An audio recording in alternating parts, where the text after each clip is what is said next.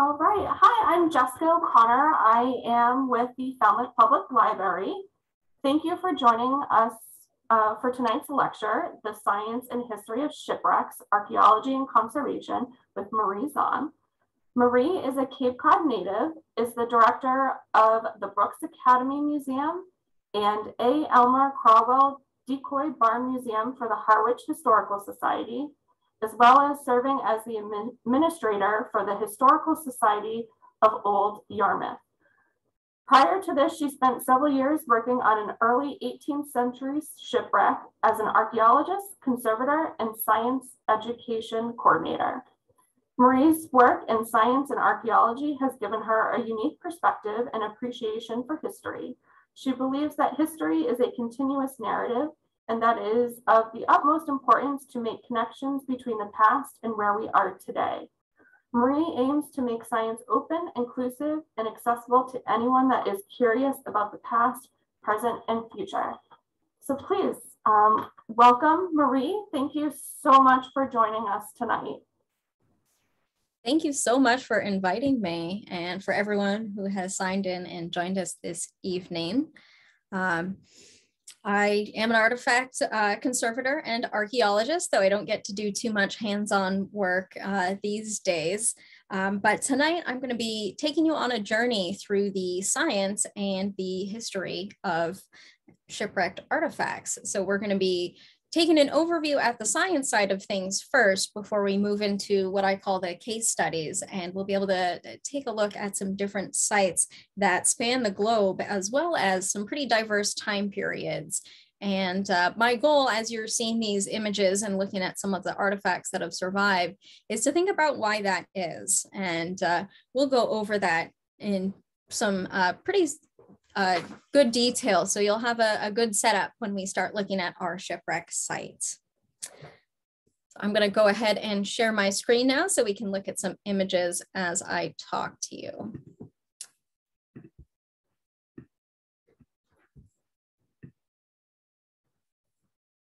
Okay. So all historians learn about the past through primary sources. Now, these sources can be stories and documents written by people that lived throughout history, but we also learn from artifacts. Archaeologists such as myself study history and learn about the past through these artifacts.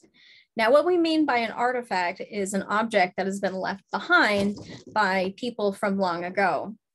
What these objects are made out of determines how they will survive over time, and that's where the conservation side comes in. A lot of objects don't become artifacts because they don't survive from the past to today. The artifacts that archaeologists find tell a narrative about the people that used these objects. Sometimes we end up only seeing part of the picture because we only have some of the artifacts. And it's our job to piece together the story using all of the resources that we have.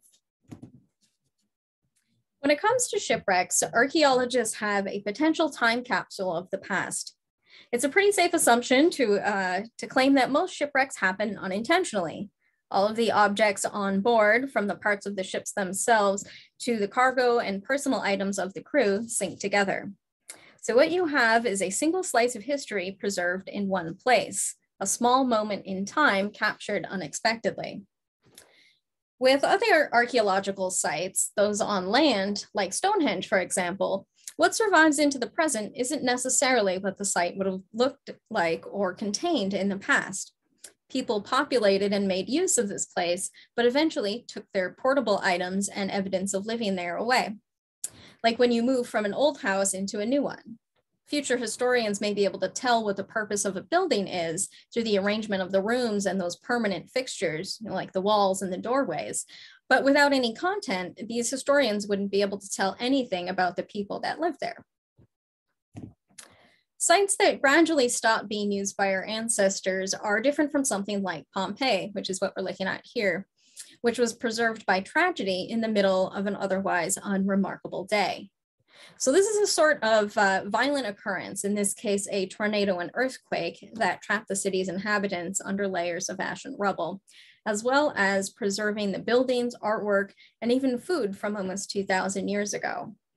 So an archaeological site like Pompeii is a lot more comparable to a shipwreck site than something like a ceremonial burial site would be. With a burial, what you have is this very intentional and deliberate placing of artifacts to hopefully survive for hundreds, if not thousands of years. So for something like this in a grave site, what we call grave goods are artifacts and remains that have been carefully constructed to tell a specific narrative about the person being buried. So if someone was buried with spears, armor, and chariots, we could probably infer that they might have been a prolific and well-respected hunter using these context clues. Now, in the tombs of Egypt, historians can see carved and painted stories from a person's past, but whether those stories actually happened or are kind of elaborate fantasies and some post-mortem embellishments requires a lot of analysis on the part of the archaeologists and historians to figure out what actually happened in that person's life. But with shipwrecks, we frequently have to rely on interpreting an incomplete picture because evidence that was once there is no longer present. This process is where underwater archaeology differs from archaeology on land. Now, artifacts that have been on dry land from the time that they stopped being used by the people of the past to when they were rediscovered by modern people don't undergo the same changes as artifacts that have been in the ocean. Some of that, of course, is because on land, the places and the artifacts tend to stay in the same location. Although in many cases, you might have later generations of humans settling atop these older cities. But pretty much everything stays where it is. Now with a shipwreck, you have the violence of the sinking itself, plus you've got tides, waves, currents, and sea life scattering pieces of debris across the ocean floor. Now, all of that is in addition to human interference, like with industrial fishing, shipping routes, oil pipelines, and in some cases, even wartime activities.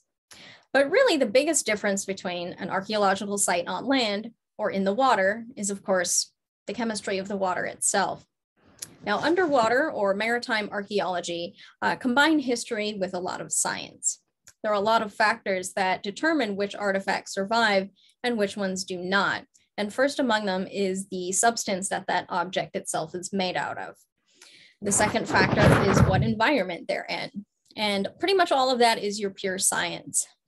Now, while archaeology is traditionally thought of as a historical pursuit, a big part of it is the science side with a lot of chemistry and physics involved in both the discovery and preservation of artifacts. So for the purposes of our talk today, I'm not trying to bore you with some chemical equations and things like that. Usually in person, I can see when people's eyes start glazing over, and I know to kind of like speed up with the chemistry talk. And you'll have to bear with me today, and I'll kind of check in with you guys, make sure no one's fallen asleep. You know, this isn't your chemistry test. You're not going to get graded at the end, but just a basic overview of it, so you can kind of understand why we're looking at all of these different shipwreck sites. This is something that a lot of scholars have to know as well, not just the history of this shipwreck site that they're looking at, but knowing the science to be able to understand what they're seeing.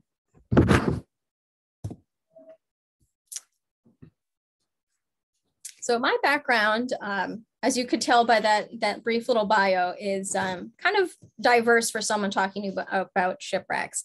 My expertise is more in the sciences than the history side, which doesn't really seem like it would apply to the field of archaeology, my background in astronomy and astrophysics, but it was using particle physics to map archaeological sites that I was able to combine my interest in history, which I kind of thought of as a hobby at first, before I realized that I could combine these two passions of mine.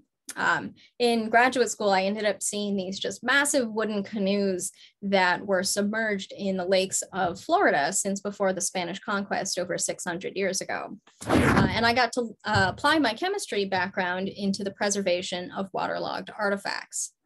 So the dugout construction of these wooden canoes and these boats of the indigenous Americans is vastly different from something like the shipyards of England in the 1700s, but it's that chemistry of preserving the wood that's the same. So in simplest terms, when an object that was designed to be waterproof or water resistant is exposed to water, the object undergoes a chemical reaction. This reaction breaks down the material of the object as it is submerged. Physical and chemical properties of these materials will determine how that object reacts in the water. Now, the ocean, as we're all familiar with here on the Cape, is a saltwater environment. This reaction is a lot different from what we see in freshwater because of the different properties and the different compositions of salt water. Now, the main effect that this has on shipwrecked artifacts is that the salt, also known as sodium chloride, is very corrosive to these objects. So what we're looking at here, these big blocks, chloride, sodium, and sulfate, as well as calcium there, that little pink block. Those are going to be the most important ingredients in the recipe of an artifact and how it survives. So now that we've got that pretty basic understanding, we can talk about what these elements do to the objects that we find. Now, corrosion, the process of oxidation, is really the loss of electrons. For iron, we see oxidation as rust. When rust forms, the electrons move from the atoms of iron to the atoms of oxygen. The salt ions in the salt water help carry these electrons from one atom to the other. And that's what's called electrochemical corrosion. And that's why corrosion of metals happens at a faster rate in ocean water than it does in fresh water. The combination of moisture, oxygen, and salt damages metals more so than just rust. This combination eats away at the metal, causing it to fall apart. This is why many items that are made of iron left in seawater are destroyed over a long period of time. In some saltwater environments, we have organic matter like sea life and corals, things like shipworm, that can affect man-made objects that are submerged in the ocean. In shallow waters, where a sunken ship and its artifacts might be exposed to the air every few years, we can even see evidence of barnacles growing on parts of the ship and her artifacts. So far, I've talked mainly about metals and water damage, but with any archaeological site, shipwrecks are full of different material types. For the purposes of our discussion tonight, I'm not really going to go into materials like fiberglass and plastics, although that is something particularly with an ecological conservation side that we should be aware of, in that while I'm talking about things like wood and iron that break down over a couple hundred years, you've got plastic that can last thousands of years in the ocean. I have not really conserved anything with plastic fiberglass, but what we're going to be looking at in terms of our artifacts in these shipwrecks are your more traditional materials like iron, steel, tin, lead, copper, brass, and of course, silver and gold, as well as even organic matter that survives like bone, fabrics, and even sometimes things like glass and ceramic pottery. So as I said, I'm really trying not to go over the top with the chemistry for you, but in this chart, you can see the common artifact materials archaeologists frequently encounter, from the most reactive to the least. So the most reactive, aluminum, is a fairly modern crafting material, not really great for surviving many years in a saltwater environment unless there's any chemical additives, sealants, or coatings applied to it. One of the least reactive metals is gold, which even after thousands of years in the ocean looks brand new when you pull it up. Most commonly, what I worked with in my career was iron damage, which can affect not only the iron object itself, for instance, a cannon or even the nails used in the ship construction, but also the other materials that happen to be around it in this wreck. So as we saw, iron is one of these materials that corrodes really quickly in a saltwater environment. As it corrodes, the iron reacts with its surroundings, and it does something pretty unique. So many artifacts that we uncover from the ocean are inside something we call a concretion. So a concretion, kind of like the word concrete, is a hardened aggregate of sand, clay, rock, and seashells, pretty much the sediment of the ocean floor.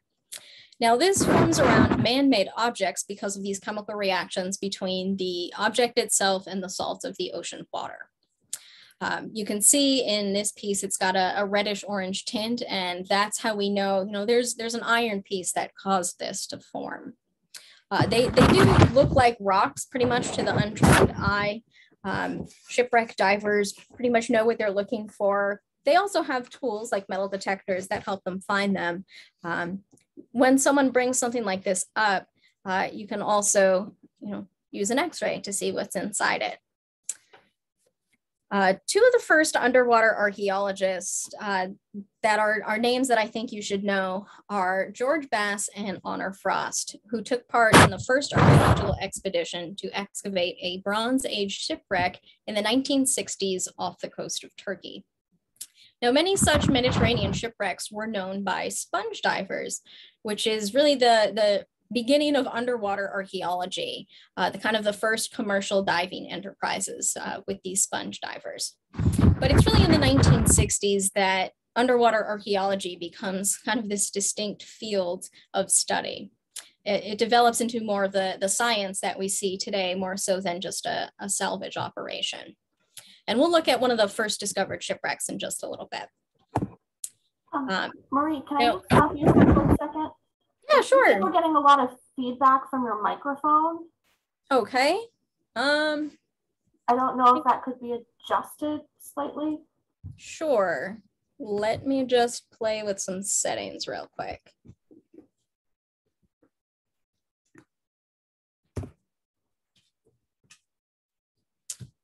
Okay, is that a little bit better? I think so. Let's give that a try. Okay. And of course, one of my dogs just walked in, so I apologize if you now hear some squeaking toys in the background. So underwater archaeology isn't just about shipwrecks. There are other projects that fall under the general underwater domain, like sunken airplanes, other things that are not supposed to be found in water. Sites that maybe used to be on land, like the harbor of Alexandria in Egypt. Cenotes, or these deep sacred wells in the Maya cities, also fall under underwater archaeology. There's even some saltwork remnants here on the Cape that are now either submerged completely or kind of just barely visible at low tides. But when speaking about shipwreck archaeology, many people will prefer to call it nautical archaeology. I just kind of use the blanket term underwater archaeology when talking about the science side of things. The technology that's been used to locate and observe shipwreck sites has changed drastically since these early sponge divers. Not only do we have GPS grids to map a site, but even to find the wreck, we can use things like side scan sonar, magnetometers, tomography, and LiDAR. So similar to the ways that I use particle physics to map archaeological sites on land, kind of mapping and scanning underground through walls and chambers to create this digital picture of a site, we can use technology to create images and detailed diagrams of an underwater site that may be difficult to approach using some of your more traditional land-based archaeology. And I can tell you from personal experience that placing physical grids underwater, trying to kind of tie off your little squares when you've got currents filling in your dig pits and moving your grid tape back and forth is really not the most ideal situation. So we're quite fortunate now to have all this technology that helps underwater archaeology go. And then, of course, being, well, you guys are lucky, those who are in Falmouth, to have Woods Hole and all these wonderful marine institutions down there, really at the forefront of underwater archaeology, technology, and engineering. These ROVs, the remote operated vehicles that allow explorers, scientists, and archaeologists to reach depths that the human body couldn't otherwise survive outside of something like a submarine. And of course, I think we can all agree that being in a submarine is really not conducive to kind of digging up things with your hands and being delicate with your objects. So thank you so much to these robots for helping us out. But also just really the advent of scuba gear and remote operated vehicles not only helped us discover shipwrecks, but it helped us reach things that were too heavy and buried too deep under the sand to have brought up before. This was good on the one hand, but on the other hand, the conservation science side of things had to play catch up with it. Sorry about that. The conservators were suddenly getting these massive things like an iron cannon that weighed, 2,000 pounds, that as it's exposed to the air, starts drying out and cracking all of a sudden. And the conservators had to figure out, why is this happening with this when something like these, silver coins that are much lighter that were sitting kind of on the top of the ocean floor were, totally fine when we brought them up. And it's not really the weight of the object. That really just meant that it was harder to dig up before and it hadn't been discovered until then. But it's the material, the iron, that started cracking and disintegrating without receiving some proper care. And really that's because these challenges of underwater environments that have to have conservators treat artifacts with different chemical compounds, different techniques, before they can be allowed just back in the air again. Now, the water and the salt that are absorbed by these artifacts over time need to be gradually removed upon recovery from the sea, and that is this conservation process. Now, artifacts from on land and underwater both go through conservation steps, but usually these stages are very different, not only in what is happening, but how long it's going to take to go through all of that. Now, many times, even the ships themselves might not be brought out of the water and could be left at the site itself. This could be because of the depth of the wreck, if it's really fragile, if it had been damaged significantly in the wreck, or even for reverential reasons, such as a burial site for those that may have perished in a wreck. But upon their removal from the water, an object, whether it's an artifact or parts of the ship, need to be stabilized. Now, many times that means that the objects are kept in water, now either seawater or freshwater, depending on the size and transportation requirements. But a freshwater submersion means a gradual rinsing out of these corrosive salts that have been absorbed over time. Now, as strange as it may seem to take an object out of the water and then put it back in, it's often the best course for submerged materials. So I like to use this metaphor that I think is pretty accessible for people of all ages. I'm sure we've all eaten cereal before, right? So think of a Cheerio. You've got this solid, crunchy ring shape. But when the Cheerio soaks up milk, it starts to get mushy. And usually that's when we eat it. But if we were to take this Cheerio out of the milk and place it on the table, it's going to dry out a little bit, but it's not going to go back into that solid shape that it was when it started. It might completely disintegrate and fall apart. So that's pretty much the same basic essence of stabilizing artifacts by keeping them in the water. As long as they're in that damp environment, the water is preventing the air from oxidizing the artifacts and keeping it from disintegrating. So we call this passive storage. After stabilization, the artifact is visually examined. It might get x-rayed or CT scanned if you can't really see what all might be in there. Sometimes in an x-ray, materials like glass or fabrics don't really show up. There might even be lead blocking smaller objects that are inside. So it's a lot of very meticulous excavation and what we call mechanical cleaning to dig apart these pieces here. We'll use chisels, brushes, picks, even sometimes small dental tools. So if you get to see an archaeology lab, you might recognize some familiar tools there. Toothbrushes are great at cleaning little crevices without scratching up artifacts. So chipping away on these hardened pieces that we bring out of the ocean might take anywhere from a few days to a few years, depending on the size, quantity, and the materials of the artifacts themselves. But everything is done very, very meticulously to make sure that the artifacts that we're recovering aren't subjected to any further damage. Sometimes an iron artifact like shackles, nails, or carpentry tools might completely rust away in something like a concretion and give up all of those iron molecules to forming that rusty cement blob. If we're lucky, the iron leaves a void in the concretion, similar to how you would see a fossil footprint or something like that.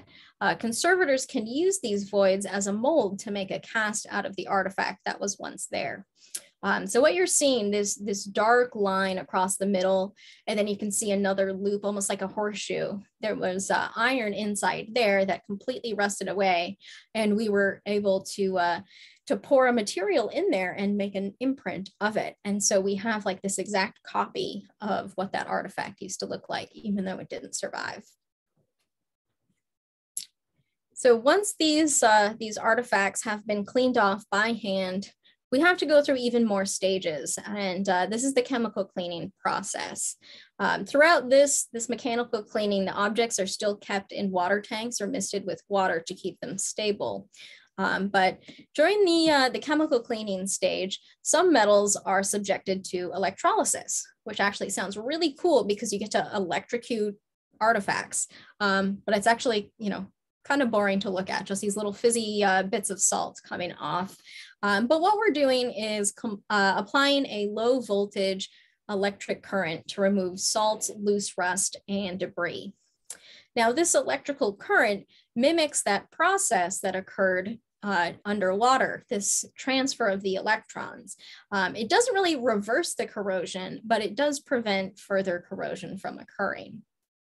Non-metals are either kind of rinsed off of their remaining salt during some freshwater baths or soaked in some chemical cleaning compounds. So just to give you a time frame of what we're talking about, something like a small silver coin might take 24 to 72 hours to get cleaned off. A fully concreted iron cannon through electrolysis might be cleaned off, if we're lucky, in about 10 years. Now, thankfully, you don't have to just sit there and watch it. You can work on your other projects in the meantime, but you just kind of set that up, start sending the electric current through, and, check on it, clean the water every so often. Really, the final job of a conservator is to evaluate these pieces and decide how they should be preserved now that they're all cleaned off. Before you can apply this scientific knowledge of the chemicals that you might use to preserve it, you have to rely, again, on this historical research. Because if you don't know what your object is, how it was made, what materials it was made out of, you might not know the proper way to treat that artifact. So if I'm looking at a piece of fabric, if I know what time period this shipwreck happened in, where it came from, I might know, okay, is this animal fiber? Is this plant fiber? What is this fabric made out of? And that will tell me how to clean and preserve it.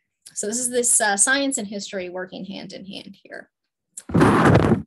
So preservation is really the treatment and preparation of an object in its current state to prevent any additional decay and keeping it intact as possible. Sometimes the preservation of an artifact means keeping it as it is with any damage that may have happened to it in this wreck. Preservation could also be repairing the artifact if the stability and survivability is dependent on these drastic measures. Some conservators even restore the artifact, which means bringing it back to its original appearance. Restoration is often impossible for many shipwreck artifacts, and many conservators disagree with the concept of restoration of these historical pieces rather than just kind of preserving them in the state in which they were recovered. A lot of artifact preservation steps involve gradually replacing the absorbed water with other compounds. In the case of something like wood, we use what's called polyethylene glycol. So let me mention the word PEG, and that's kind of the abbreviation for polyethylene glycol. Depending on the size of your wooden artifact, say the wooden plug of a grenade versus the hull of a ship, the conservator will increase the percentage of PEG, the polyethylene glycol, in the solution applied over a series of weeks or years before that artifact is fully saturated. So that's a lot of complex terms that basically mean we're embalming the ship or the pieces of wood. We are replacing this kind of organic compound, the water that is in the wood, and we're forcing the water out. But before it can get all mushy, we are stabilizing it and replacing the space that that water took up with something solid that when it dries out, will have something that does look like a ship. It won't collapse on itself or rot away. Metals are often coated in different compounds to keep them protected from the air after the chemical cleaning stage. So like a chef might have different preferences on how to create a certain dish, conservators often have their preferences on how to preserve artifacts. Things that I really like to do, are applying tannic acid to iron to kind of replace the deteriorated metal.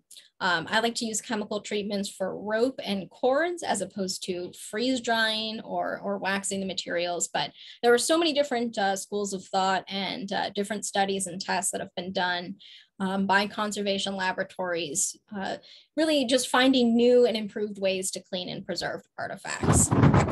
So now that we've had a very long look at the science side, we are going to take a trip around the world and look at a few archaeological sites to see how time and Mother Nature have treated these ships.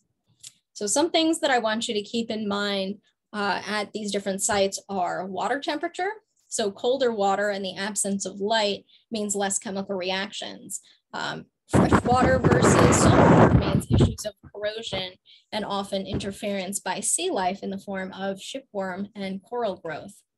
So what we really want to find are ships that have been buried in sediment, either completely buried by sand, mud, or the sea floor, which is going to prevent this oxidation and deterioration most of all. Now, the sites that I want to start with aren't necessarily shipwrecks per se, nor are either of them even submerged underwater. So we start in Egypt of all places with the royal ships of Giza and Abydos, known as solar barks or ceremonial ships of the gods and pharaohs. So the ships that we're going to look at are wooden constructions made with cedar.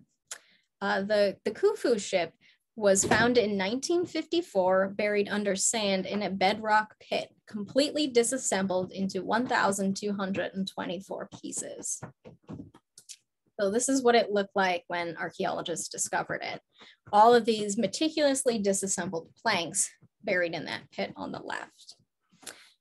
So after years of reassembly, aided by images on ancient Egyptian tombs and temples, as well as the still active boatyards along the Nile and Alexandria, we have one of the world's oldest intact ships, dating to roughly 2500 BCE.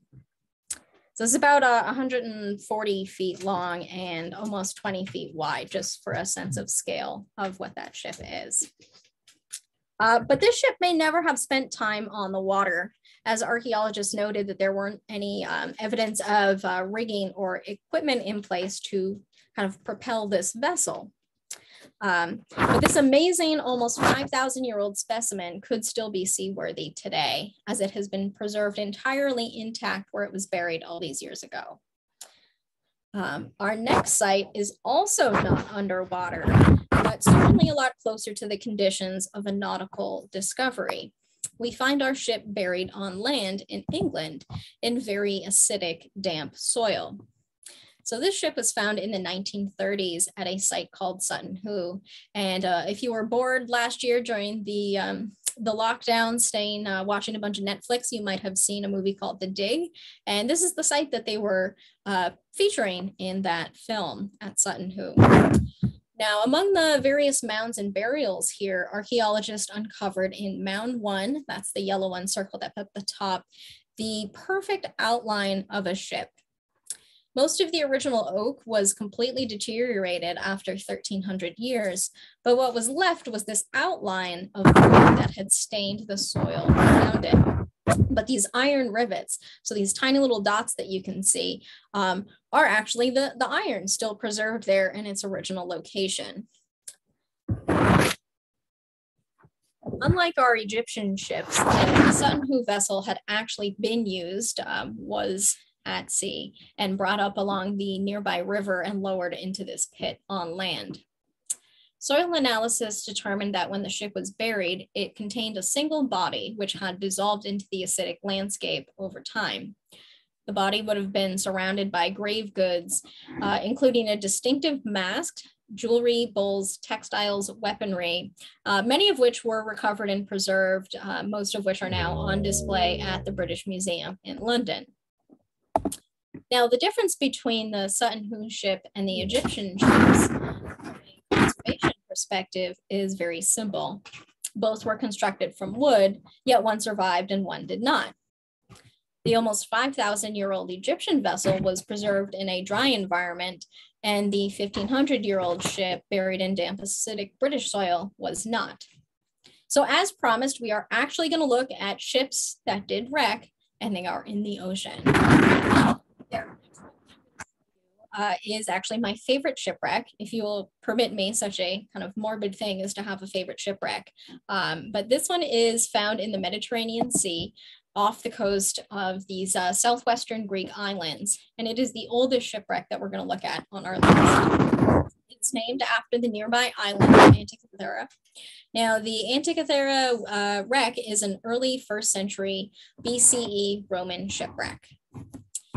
It sits in roughly 150 feet of warm water, and the first artifacts were recovered in the year 1900 by Greek sponge divers. Only a few planks of the elm wood of the ship itself were recovered, as well as a few sheets of lead. But it's the cargo of the ship that makes this wreck so important. In addition to some of these ceramics that you can see here, these kind of orange pieces buried under the sand, they recovered dozens of marble statues as well as several bronze figures. So here are some photos from when I was in Greece a few years ago of statues that were brought up. These next ones, this is marble. And what's really striking about this is the degradation of the marble. And you can see it where it was exposed to the water as opposed to buried by the sediment of the sea floor. So it kind of makes it look like these figures are carved out of coral or volcanic rock, kind of this weird line across them. But that's actually because of these chemical reactions happening in the water. Protected the marble and made it look as smooth as any that were on land for the past few thousand years. So of particular note on this shipwreck site is an artifact that's known as the world's first analog computer. Scholars are still debating the reconstruction of the 82 known fragments, gears, and other bronze pieces of this device. This kind of computer artifact, known as the Antikythera mechanism, is thought to have been a celestial clock, tracking planetary movements, constellations, eclipses, the moon, and the sun with these 37 gears. It is just absolutely stunning to see.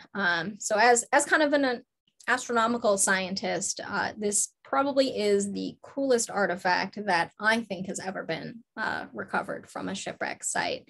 I also may have been reprimanded a handful of times for getting too close to the case at the museum, but that's kind of a rite of passage for any archaeologists and historians, is being yelled at in a museum by putting your face too close to the glass. So, but no, I did not get kicked out of the museum. Thankfully, I did get to stay there and spend probably 2 hours in the exhibit, just looking at the different reconstructions and all the pieces of this artifact.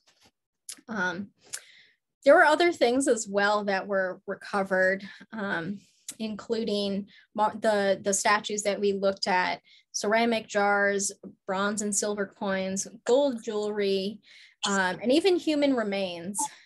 DNA was even extracted as recently as 2016 from a newly uncovered human skeleton on this wreck. So I'm actually gonna skip over this one here to make sure we have time for questions. But what we're looking at are the ships of the Franklin expedition, which were preserved in very good condition from the very cold waters in which they sank. One of the other sites I wanted to look at is this wonderful thing right here, which doesn't look like much in this little construction site. Sometimes the location of the shipwreck stays the same while the environment around it changes. In this case, what we're looking at is the steamboat Arabia, which struck a sunken tree in the Missouri River in 1856, which tore the vessel apart. Water very quickly filled the hull, and by the next day, only the top of the smokestacks were visible above the mud. But despite knowing exactly where the ship was, salvage efforts were impossible at that time. Today, the Missouri River is actually shifted about half a mile away from what its course was in the 1800s, and the steamboat is buried under a field under about 45 feet of silt and soil. So you can see these irrigation pumps just kind of clearing out, making sure the site's not going to flood while they excavated the steamboat the end of November in 1988 to kind of mid-February in 1989. So they really only had just a few months to uncover this ship. The mud of the river preserved an astonishing array of artifacts because the ship was just so completely inundated and remained buried for nearly 200 years. Pretty much all of the cargo and much of the ship itself was completely preserved. So much so that many of the sealed jars of food on board are still edible today. Although that's what I've been told. I do not have first evidence of eating 200-year-old shipwrecked food. But here's just some of the just absolutely incredibly packed cargo of this ship. The Arabia was pretty much a traveling store going down the river. And you can just see this amazing slice of life, like the commercial goods that would have been purchased. So all these carpentry tools, sets of plates and dishware. There's just a whole bunch of doorknobs and tools, and then you can see the food there as well. Many of the work that's been done, the preservation has been done through freeze drying and this the PEG, the polyethylene glycol treatments to preserve what was a freshwater discovery. Food and beverages are preserved with nitrogen, and many of the wool clothing and leather shoes were restitched as their cotton threads did not survive, but the leather was remarkably intact. This project is still ongoing today, and they estimate there's maybe 10 to 12 more years of work on site. It's, of course, impossible to talk about shipwrecks without mentioning the Titanic. I'm not really going to spend too much time going over the history of the ship or the salvage efforts, as I'm sure a lot of you are familiar with the story. But what we're looking at here is the Titanic in comparison to our other examples.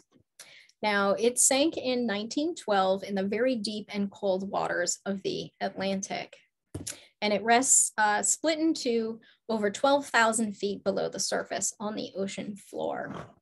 Parts of it are intact, but many of the internal structures in this bow section, like the staircases and dining rooms, are pretty much like what they used to look like. They haven't collapsed yet, but the section of the stern is almost completely just shattered, and there's a debris field over 5 miles on the ocean floor that surrounds it.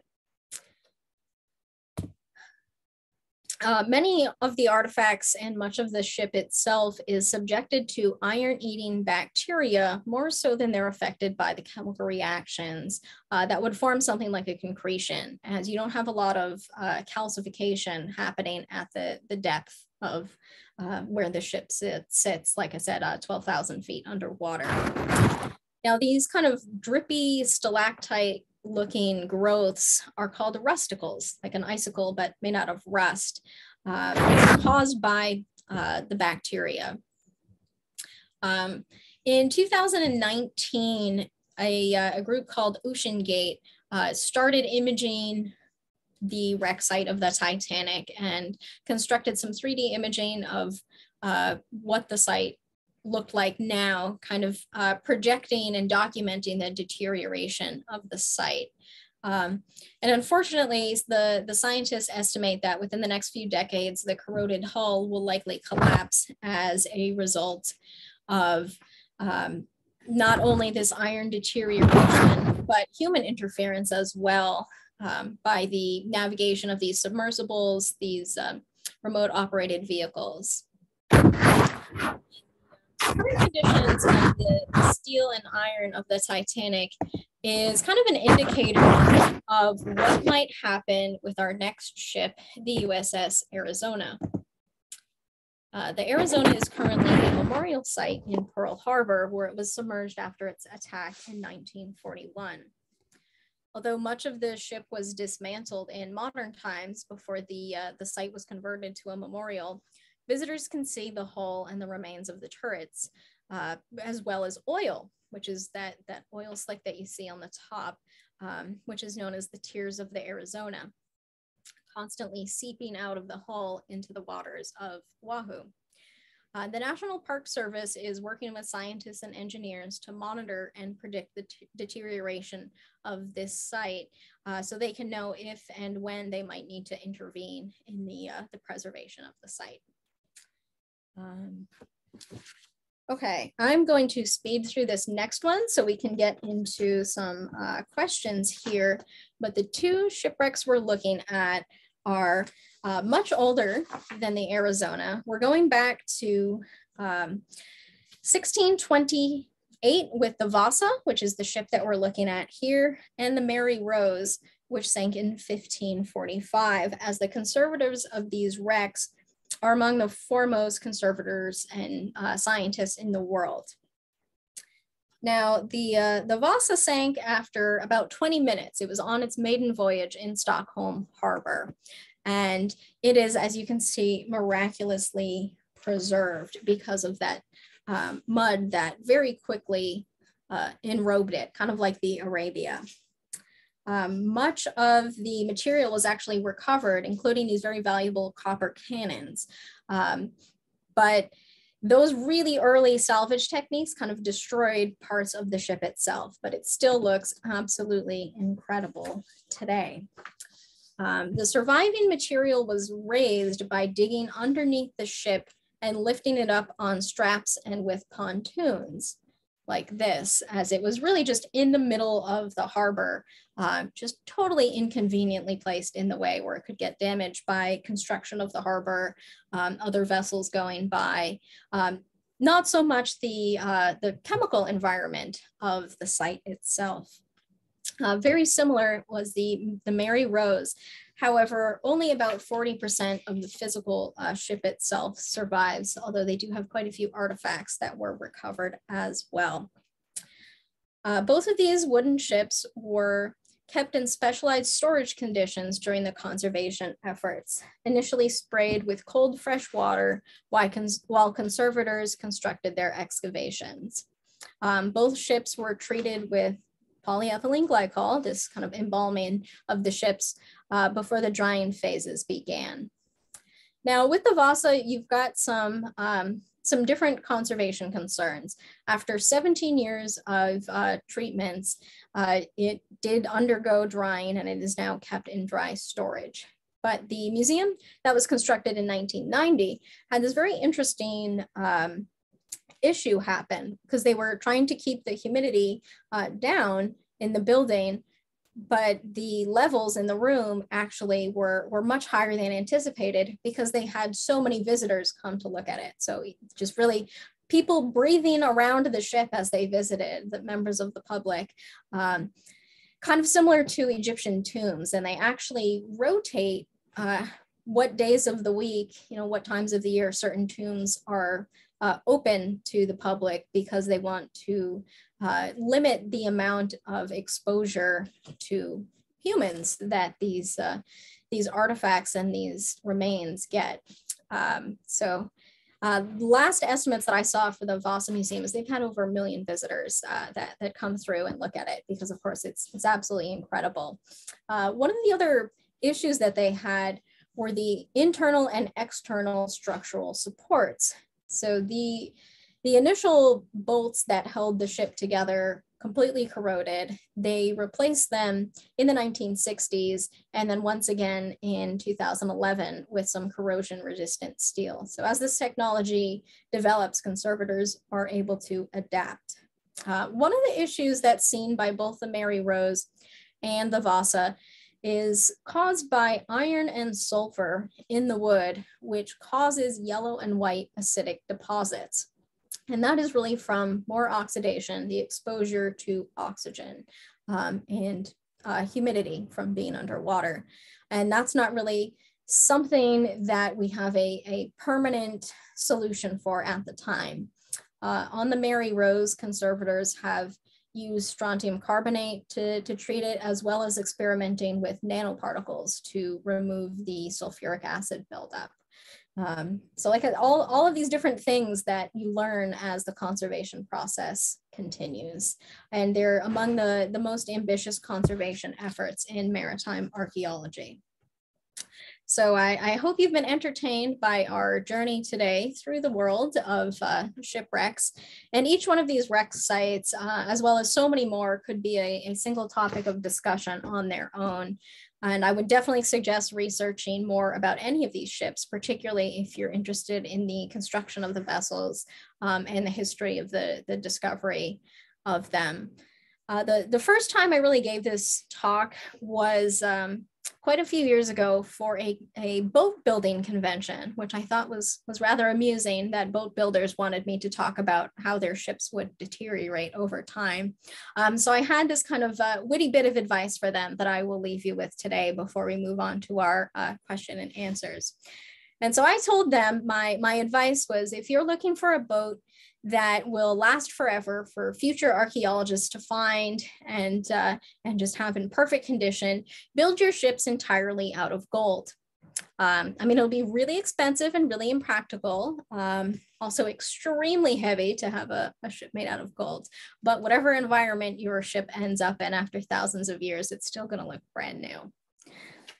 So thank you so much for going through these wrecks with me. I know we are getting a little bit close to 8 o'clock, but I am happy to take some questions, and please feel free to type them in the chat, or you can use the reactions to kind of raise your hand, and we can unmute you to ask your question.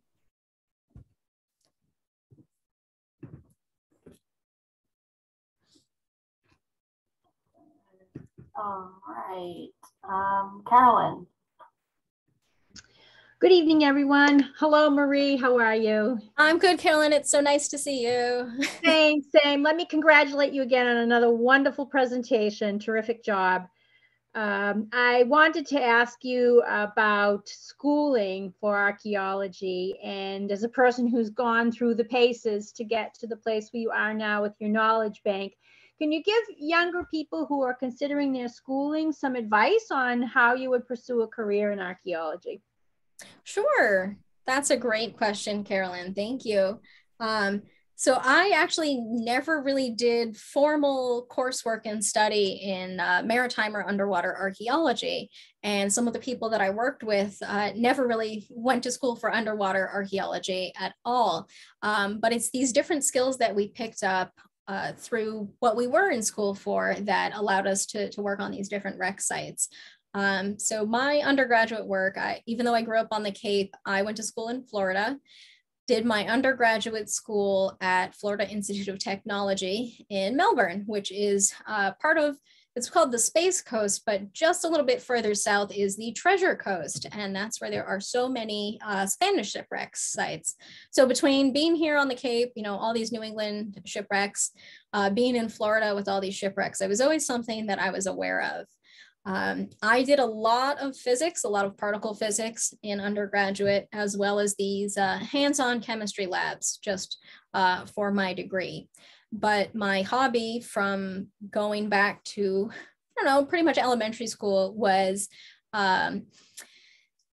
visiting museums, visiting libraries. I'd go to my school library. I would go to, the public libraries here and just read books on whatever seemed interesting to me. So I had read a lot about the Titanic, which I thought was just really cool, really awesome. I'm pretty sure I had a Titanic themed birthday party when I was like 8 years old.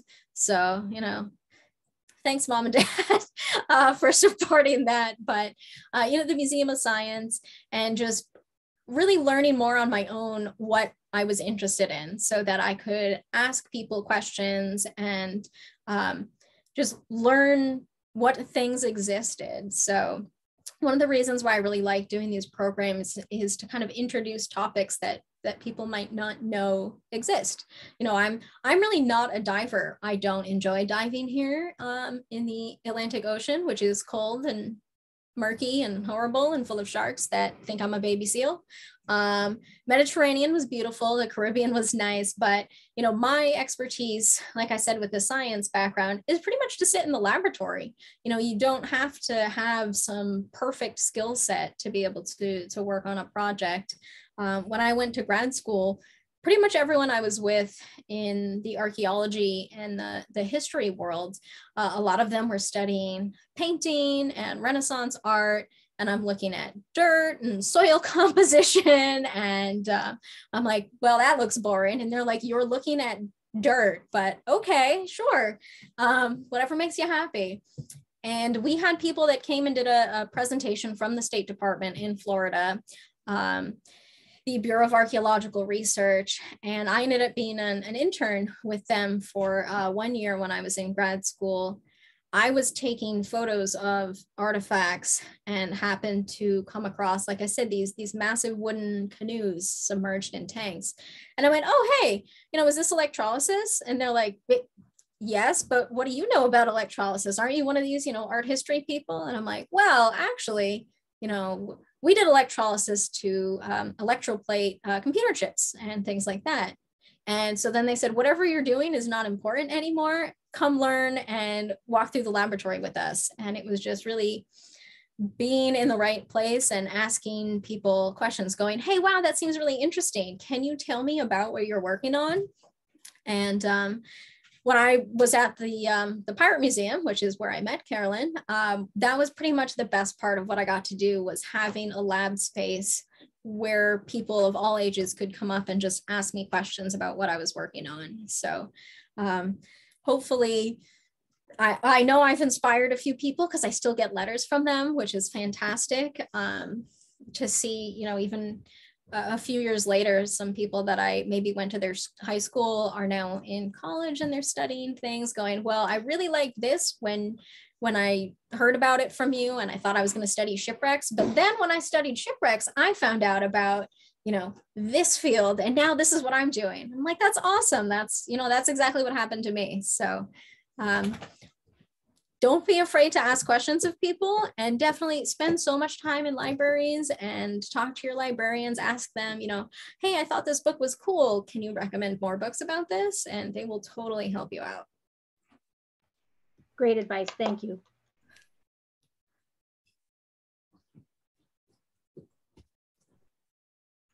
All right, looks like we've got some divers and other people who have visited museums. Oh, the ones in Kansas City, yes. I've not seen that one, the Arabella, but yeah, if you get a chance, the Arabia Museum, oh my gosh, just, that's astonishing. How many things that I'm like so jealous. None of the sites that I work with had, nearly half as many things as that one. So just absolutely, really, really cool.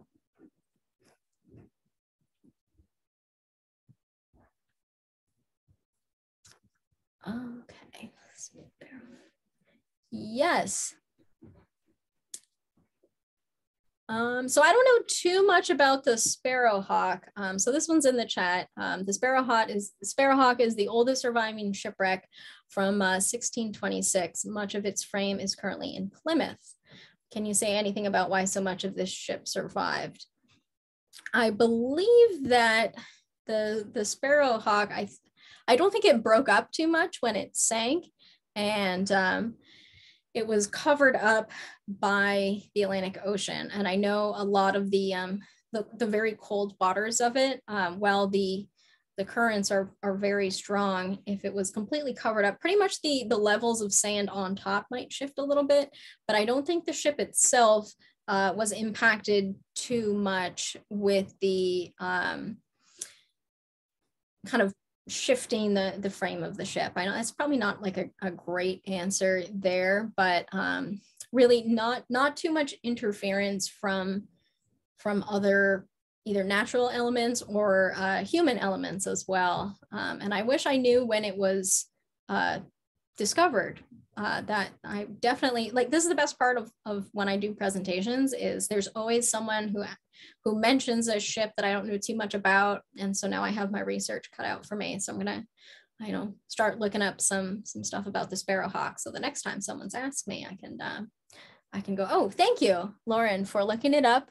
May 1863. Okay, so yeah, over 200 years where it was probably just completely covered and protected, which definitely helped. Some of these sites in the Mediterranean, you don't have the ship itself anymore because everyone knew where they were and they were just stealing things off of it, salvaging, but mostly just going, oh, this is free real estate, having just easy access and things being in shipping routes. I think there's maybe 3,000 shipwrecks off the coast of the Cape, and some of them you find on top of each other, different materials from different time periods, just kind of stacked up because there's only so many ways you can get around or get through the Cape. So you'll find a lot of other locations where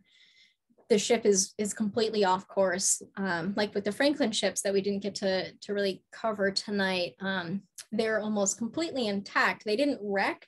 They got stuck in the ice and then just gradually sank down. Nothing else really went over them, went through them to crush them too much. Right. In Rhode Island, we have a German U-boat sunk in 1945. How long is it likely to last above the sand?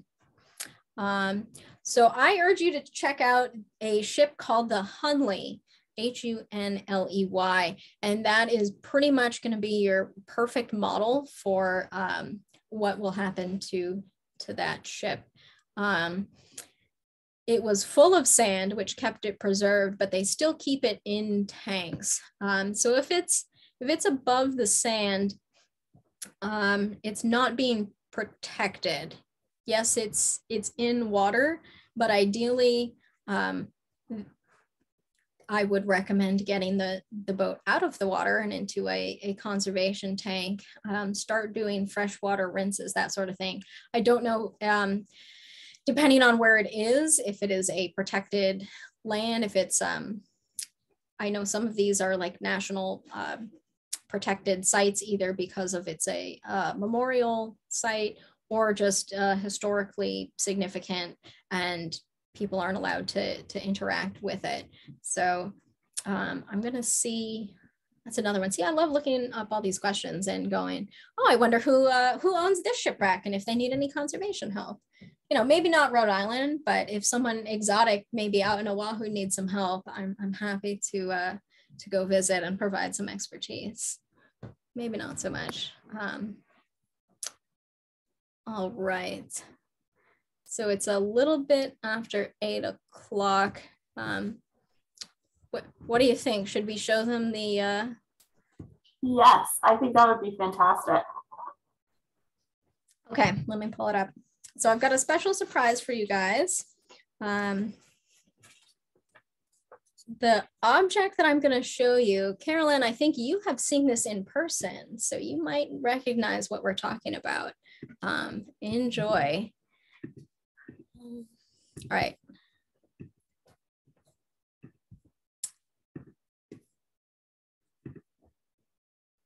this very exciting object.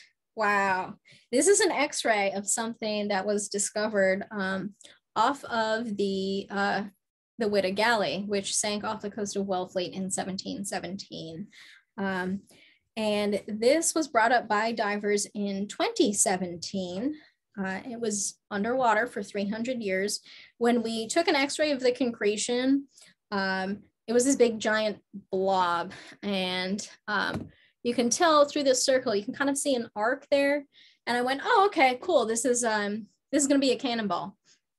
You know, typical kind of straightforward thing, which really appealed to me because I had just finished up a project pulverizing already excavated debris into like little dust shot and gold pieces. So I was like magnifying glasses on, like bright light shining down with my dental picks. And I'm like, awesome, a cannonball. I'll have this knocked out in about 3 hours. We can put it in electrolysis. Awesome. Yeah, that didn't quite work out. After the first 2 hours, I took all of this the sand and rock away from it to get down to the core of the piece, and then I noticed some string. I'm like, okay, you know, not too strange. Maybe it's a hand grenade and not a cannonball. So, you know, typical archaeology job. Oh, you know, just, you know, normal day, found a hand grenade. It happens. But I have to change up my excavation plan a little bit just to make sure we didn't damage the wood and any other cordage that might be part of this. But it wasn't just a little bit of string. It was not a hand grenade, and it looked like that when I was done excavating. The rest of the excavation took weeks of meticulous chipping and picking away to keep the cords in pretty much this perfect condition that they were found in. The cords themselves were a plant-based fiber wrapped around an iron cannonball. So it's not, you know, a hollow grenade. This was a solid, it was about I think it was a 5-pounder here. If memory serves, this was, like I said, 2017, so it was a few years ago.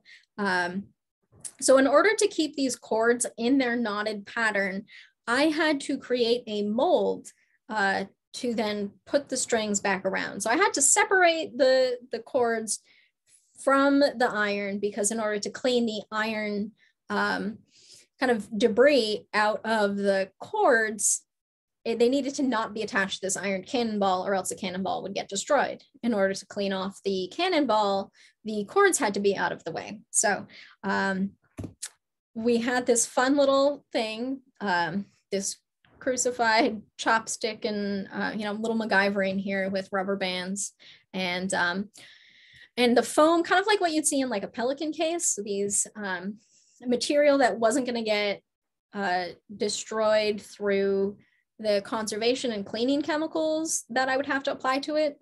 And I wanted to make sure that the cords themselves weren't going to shrink and still be malleable. So they couldn't be freeze dried, they couldn't be brittle, to then reassemble them back on the iron cannonball. The cannonball actually was just, you know, straightforward. Once I finally got it out, you know, just electrolysis for about 8 weeks, chemical bath for another few weeks, dried, stabilized, coated in a layer of wax.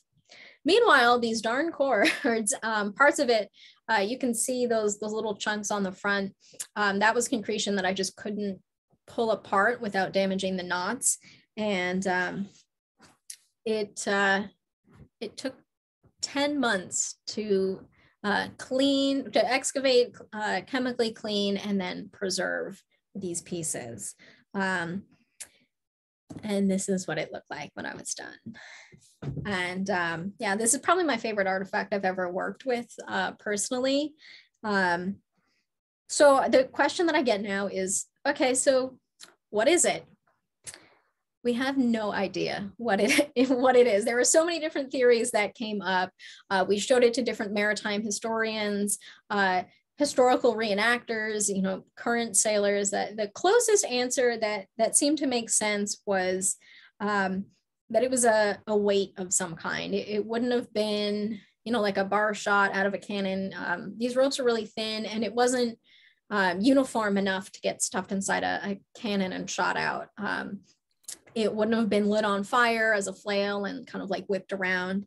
It wasn't a sounding weight. They were smart enough to know that the iron would corrode, so their sounding weights were made out of lead.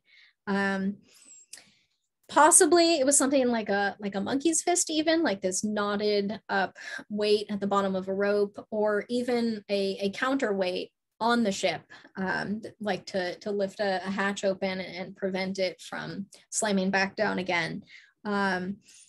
You know, I've worked enough with a lot of scouts that if you leave a group of scouts alone for 10 minutes, the next thing you know, any bits of rope are going to be tied up into knots. So maybe someone was just bored and wanted to practice their knot tying. This whole thing is completely knotted up. If you've seen like a witch's ball or a fisherman float, you know, Christmas Tree Shop has them all the time, those little glass balls. They were mocking me that summer that we found this, just seeing these little glass balls with the netting around it. And I'm like, yep, I'm working on it, okay? I'm trying. But yeah, probably because of the unknown, the sense of mystery, it was so intriguing, but it was also just a really fun challenge to discover and kind of research brand new techniques to be able to preserve it. So no one had really done together what I did for this. I use different manuals. Texas A&M has a great manual of conservation of different materials, using some of their efforts, some of these scientific studies of preserving rope and cord, and then deciding, okay, I want to use these chemicals. You know, I called up I think the foam manufacturer and said, hey, I have a question. Will this deteriorate if this material is applied to it for 7 months? And they said, I'm not sure, I'm going to put you on hold. And they got me in touch with their project scientist, who said, so here's what we did. We took a piece of it and we soaked it, and then we burned it in the oven to like speed up that chemical process. Like they didn't burn it, but they cooked it a little bit. And they said, it's totally fine. It hasn't changed size or shape. It's still solid. You should be good to go. But please tell me what you're working on and send me photos, because this is the coolest assignment I've had. So yeah, it was fun. A little bit of collaboration, but so much innovation here on this beautiful little cannonball here. So I'm not really sure where it is on display right now. I think it was brought up to Provincetown, but I know they don't use that museum anymore. I think Atlantic White Shark has it now. The museum, not the cannonball here. But just I have so many photos of all the stages. I think I have close to 1,000 photos of the conservation process, the excavation, and the preservation. So this is my special treat for you guys tonight. Is really, it's my favorite artifact that we have here. And it looks like there's definitely a ton of stuff in the chat, and I see some hands raised. And I cannot seem to stop sharing my screen, so bear with me so I can close the window. Okay, here we go. Yep, sounding stone. Yep. A weight at the end of a net. Yep, monkey's fist. Awesome. So, Kevin, it looks like you have your hand raised. I'm going to go ahead and ask you to unmute to ask your question.